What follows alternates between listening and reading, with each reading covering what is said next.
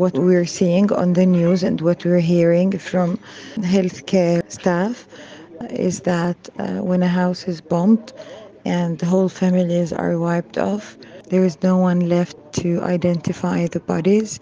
Yesterday we saw hundreds of bodies buried in collective cemeteries, unidentified.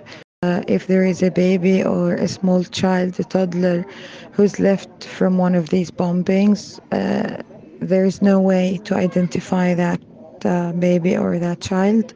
And I heard from one of the healthcare staff a few days ago that this number of unidentified babies and children increased to over than 100. This is really, really concerning. I'm thinking of the after, if there is any after. What are we going to do? How are we going to deal with these children? The registration, the identification, documentation, the legal status of these children if they survive their injuries.